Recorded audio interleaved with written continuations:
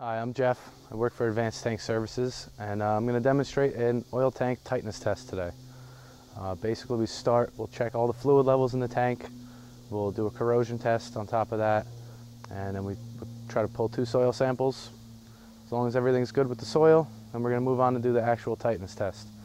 And we'll get started now, and we'll show you how that's all done. In this case, the customer wants to get tank insurance, so that's why we're out here today. All right, so we're going to stick the oil tank. I'm going to add some water paste to the stick, make sure see how much water there is in the tank actually. There's generally a little bit.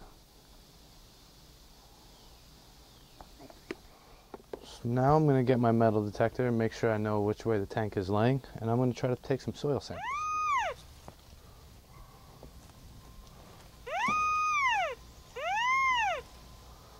Alright, so I can see the tank runs long ways away from the vent pipe.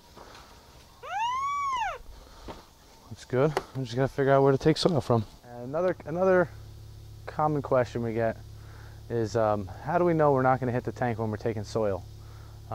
There's a couple ways. Generally, we can tell just by the way the pipes are set up. We can see how the tank is going to be situated in the ground, but we also have metal detectors, and to be totally honest, I don't even know if I'm strong enough I would be able to put a hole in the tank by hand. The tanks are a lot thicker than we think, and I don't think anybody's really ever put a bar through the tank, so that's not anything to worry about. We have to take the soil samples. We do it as kind of a precautionary thing. If we pull a dirty soil sample, we don't want to pull a vacuum on the tank because we already know the tank's leaking and we don't want to stress anything any further.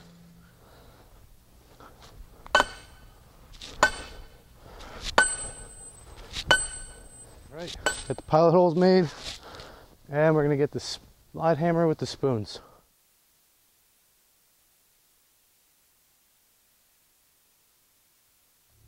Well, when we take the soil samples, we do we have a field screen, we have our PID meter. If we find any oil in the soil, we already know there's a problem with the oil tank, so that ends the tank test right there. We know that there's a leak, and we won't draw a vacuum on the tank because we don't want to make any problems that the tank has any worse.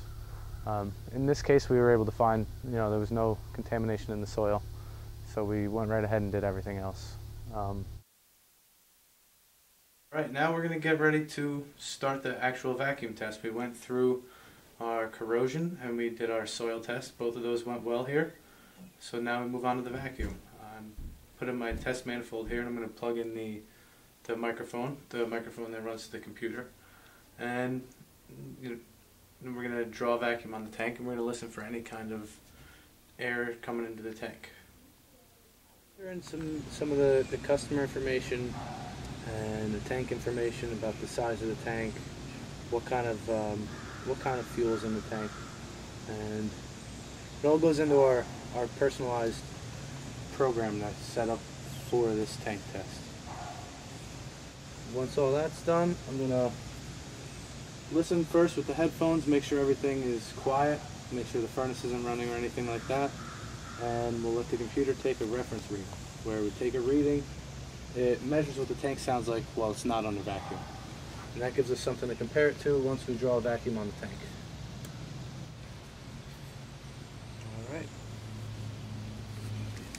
We got our reference, numbers look normal. And now we're going to draw a vacuum on the tank. We're going to let it sit for about a half an hour. Listen with the headphones, make sure we don't hear anything funny, and let's see if the computer wants to pass it or not. Okay, so now that we got our corrosion test done, our soil test done, both of those passed nicely, we're going to go ahead and do a vacuum test. I took a reference reading from the tank, so we know what it sounds like when there's no vacuum, so now we're going to start drawing a vacuum. See what happens.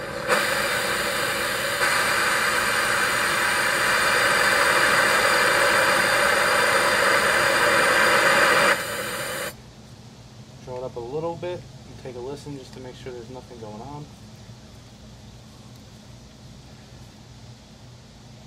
Alright, get the tank under vacuum now. I'm not hearing any noises inside the tank, aside from just some settlement.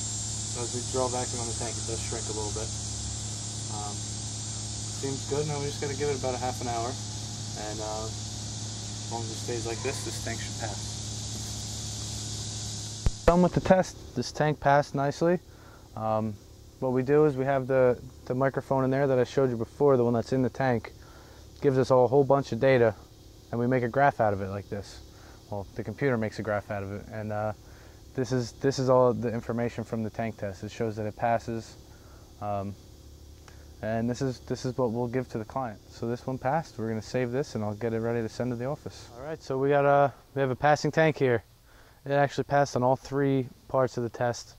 Normally, we only need at least 2, which would be the soil and the vacuum test. We passed all 3 here. So we're just going to pack everything up, let the customer know the good news, and on to the next one.